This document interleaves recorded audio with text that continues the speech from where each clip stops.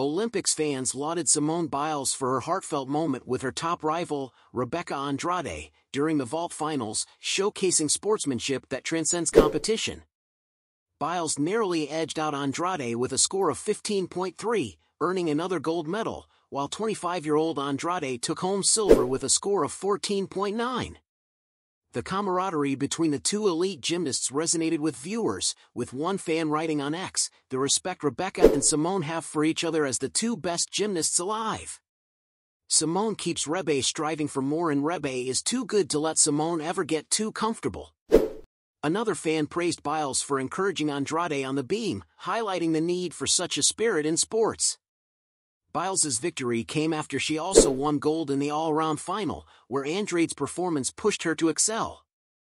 Biles humorously confessed at a press conference that competing with Andrade made her uncomfortable due to the intense competition. "I don't want to compete with Rebeca no more.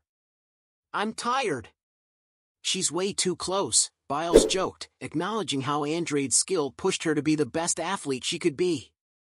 Andrade expressed her admiration for Biles, saying through a translator, "It was really cool knowing that I made her work, right? It's an honor to be able to compete next to her." This mutual respect between two of the world's top gymnasts exemplifies the best of Olympic sportsmanship, inspiring fans around the globe.